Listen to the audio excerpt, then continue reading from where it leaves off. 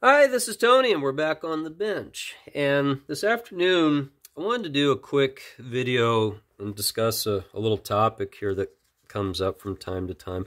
I want to talk about if reels have the same model number, does it actually mean that they have all the same parts and whatnot? Well, the answer is simple. Not all the time.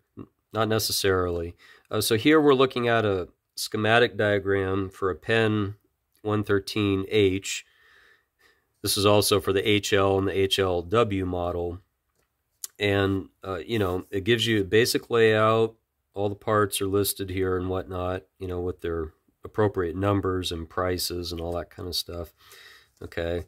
But not all, designs stay the same forever necessarily. So at a certain point, Penn did make some design changes with this model, and most of it primarily pertained to the drag stack, talking about the 113H model specifically. So here we're looking at a schematic for the same reel, 113H 40 Special.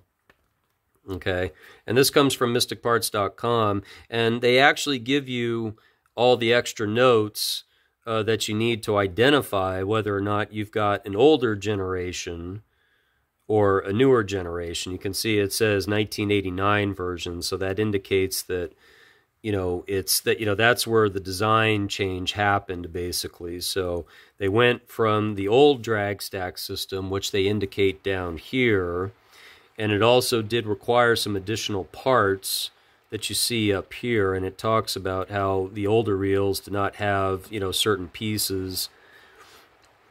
Okay, and then they show you the newer drag stack here.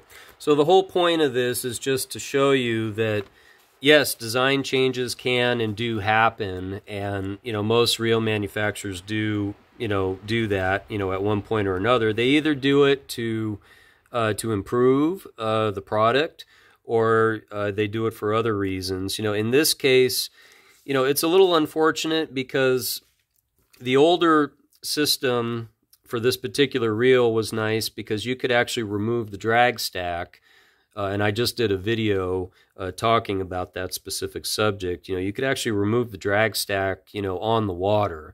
All you needed was, your reel wrench that came with the reel, and maybe a small screwdriver, and you could change out this drag kit right there on the spot.